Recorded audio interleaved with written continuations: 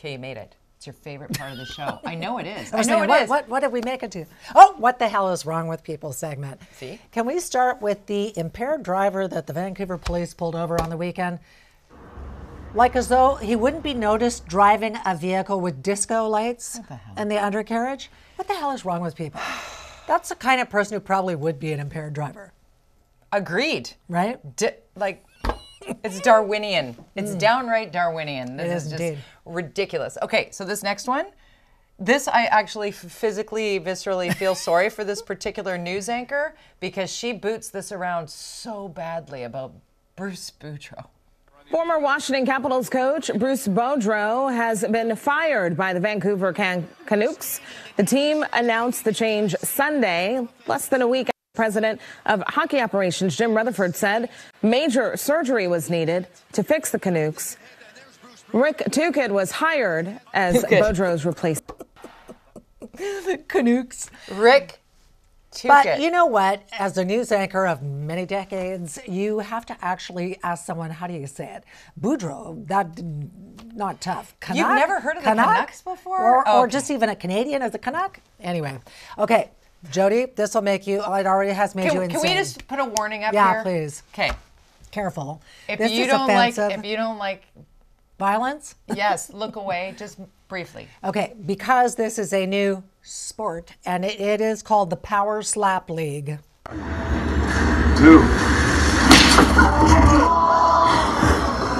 Okay, that is disgusting. That is brain damage, and you will see other contestants get up and get slapped to the point where they're almost having convulsions. And this is being run by the UFC guy, Dana White. Yeah. Who got caught slapping his wife at a New Year's party. That's where he got the idea from. They had to delay this launch of this quote-unquote They got to stop this. sport. This is going to cause dementia. CTE? What?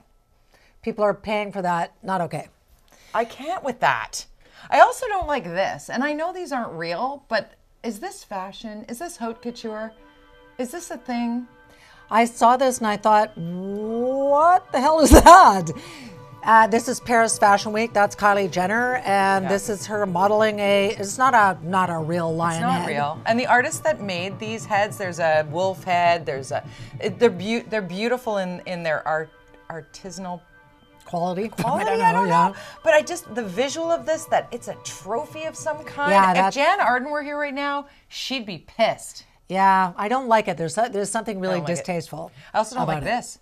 The Razzies. I know you're not big into the movies and the Oscars and stuff. I'm going to pull you around on that. I got a couple movies I want you to watch, but the Razzies. So this is where they point out crappy performances by actors, which I don't dig anyway, but it's kind of a thing that gets a lot of clicks and whatever. I mean, if you don't like it, don't look at it.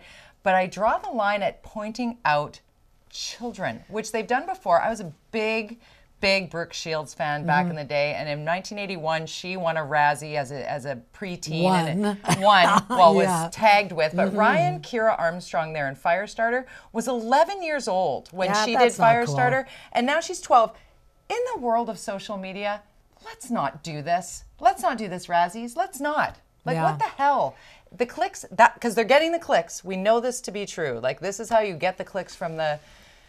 we're all so enraged. Can we get to happy endings? And here's one that's really interesting. So Sarah Polley is a great Canadian icon, actress, film writer, screenwriter, director, you name it. Yeah. And she just got nominated for Best Picture for an Oscar and Best Screenplay, I think, too. Women talking. This is where she saw it, and she tweeted this.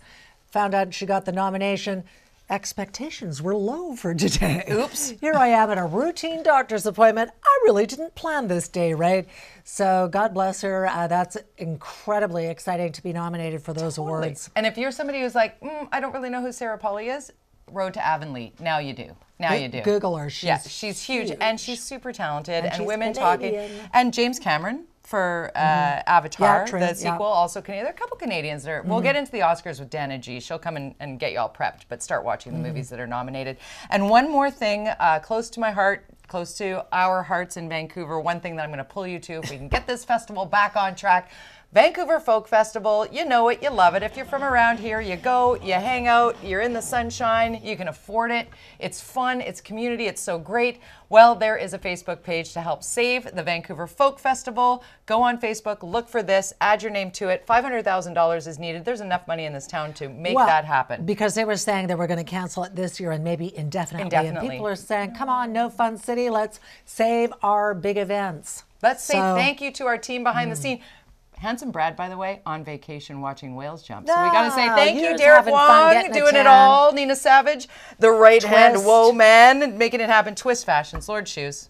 Yeah, that's the whole thing. Our amazing guests, you, and we will, we're digging away. We're already thinking about next week. So I hope you have a great rest of your week, and we'll see you next week.